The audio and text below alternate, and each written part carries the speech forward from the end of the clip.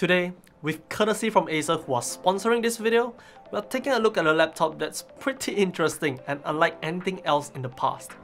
This is the Acer Swift 3X, and at first glance, it might not look any different, but what makes it special is under the hood. This is one of the first few laptops to feature the new Intel Iris Xe Max graphics, and yes, we're definitely gonna talk about it.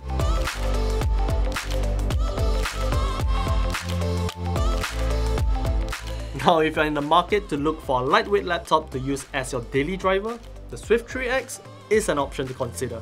You have the option to choose from either Steam Blue or what we have here, Safari Gold. To give it a little bit of flair and character, the hinge is of a different color, cyan. In any case, no matter which you choose, both colors are looking really nice and they offer smooth matte finish, so you won't have to worry about fingerprints at all. Open it up and you'll get a 14-inch IPS display that has a full HD resolution and covers 100% sRGB. Needless to say, it's a great panel that provides a solid experience, be it for casual use like web browsing or slightly heavier use like photo or video editing or even gaming. Apart from the standard webcam, keyboard and trackpad, the Swift 3X does also feature a fingerprint sensor, which is a really nice touch. It's easy for authentication and is probably the method you would want to use most to log into your account. Now, despite being a lightweight laptop, the Swift 3X still does feature quite a number of ports. On the right, you get a standard 3.5mm combo jack, a full-size USB 3.2 and a Kensington lock slot. On the left, you get your DC power port, HDMI, another USB 3.2, and last but not least, Thunderbolt 4. This laptop also comes equipped with a 58.7 Wh battery that can last you up to 17.5 hours of use, though a more realistic number would be around 10 hours of actual use. But if you still run out during the day, you'll be glad to know that you can also fast charge the Swift 3X. With 30 minutes of charge time, you can get up to 4 hours of use. Lastly, this laptop also comes with Wi-Fi 6 and Bluetooth 5.0, which we would say is a must-have when choosing a daily driver in this day and age. So that was a short overview of the design of the Swift 3X along with its functions and features that comes along with it. But now let's talk about what really makes this special, and that has to be the Intel Iris Xe Max graphics that's inside this laptop. The Swift 3X that we have right here sports the Intel Core i7-1165G7, 16GB of RAM, a 1TB NVMe SSD, and of course the Intel Iris Xe Max graphics. First up, the main difference between the standard Iris Xe graphics that comes integrated with the CPU and the Iris Xe Max graphics comes down to two things: a higher clock speed frequency of 1.65 GHz and the addition of 4GB of dedicated LPDDR4X graphics memory. This basically means that on paper, the Iris Xe Max is slightly more powerful than the integrated Iris Xe.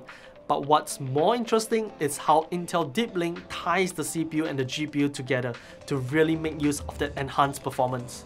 There are three main functions to Intel Deep Link.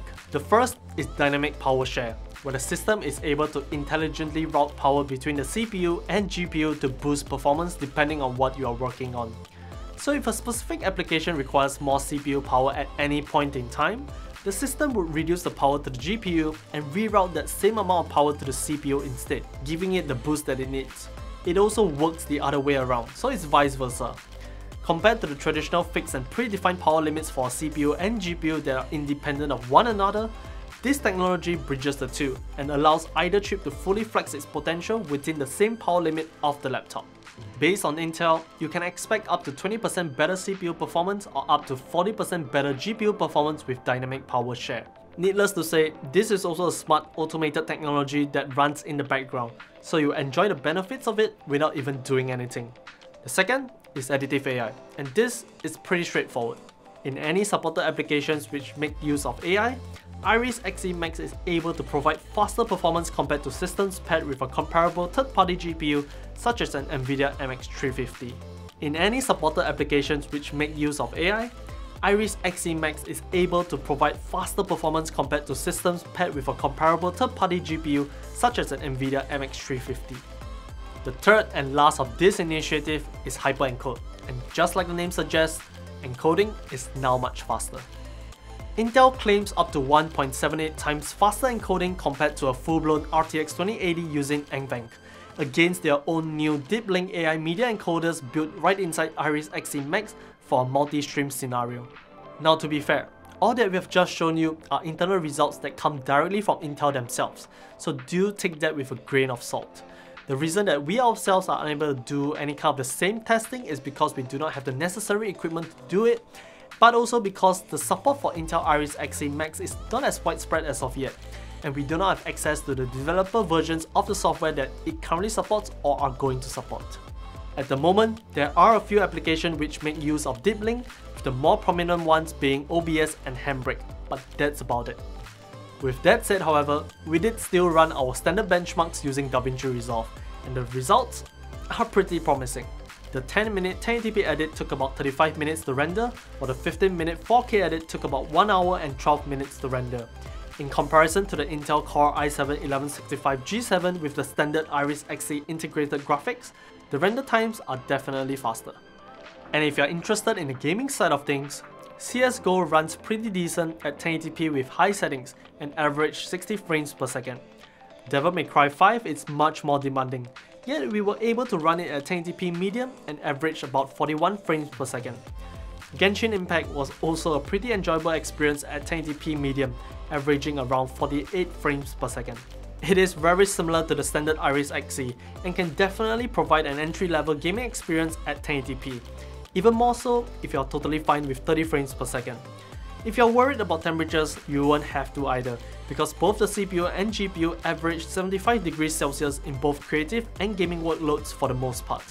Overall, Intel Iris Xe Max is looking quite promising. There is definitely that slight uplift in performance compared to the standard Iris Xe, and with how Intel is building an entire ecosystem around the chip, it should get better with time, and might prove to be advantageous in comparison to Nvidia or AMD, especially within the entry-level graphics segment for laptops. Acer has also done a great job with the Swift 3X, being able to provide ample performance in a lightweight chassis, yet without any drawbacks in terms of thermals. Well, that was a look at the Acer Swift 3X with the new Intel Iris Xe Max graphics. If you have any questions, drop us a comment down below. Don't forget to subscribe to us, follow us on Facebook and Instagram. Till the next one. See ya!